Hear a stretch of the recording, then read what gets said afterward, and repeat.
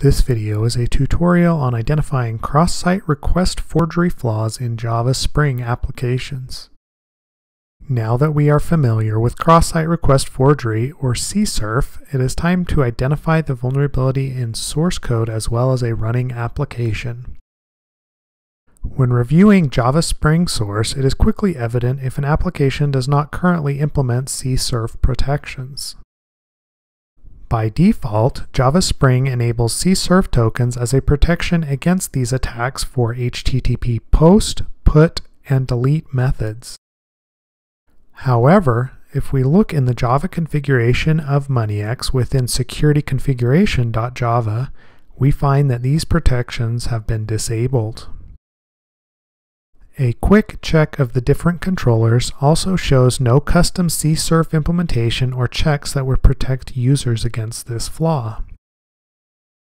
In this case, looking at the profile update function that changes user information, the user model is updated based on the username as long as each parameter has a value. Let's verify the vulnerability in the running instance of MoneyX using a proxy, although we could craft the attack from pure HTML.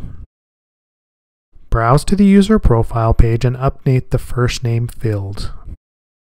We are currently pushing MoneyX traffic through the Burp Suite proxy, so we will use that to create a proof of concept.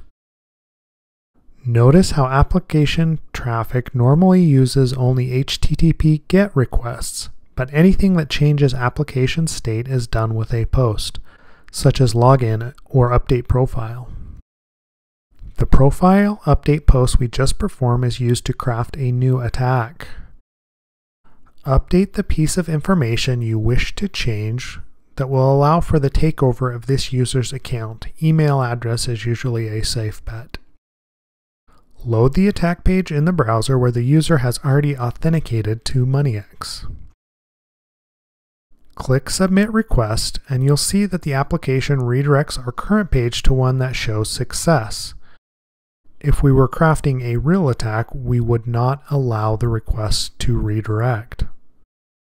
At this point, we have successfully executed a CSRF attack against MoneyX. The next module will discuss mitigation techniques for this vulnerability. This concludes the tutorial on identifying cross-site request forgery flaws in Java Spring applications.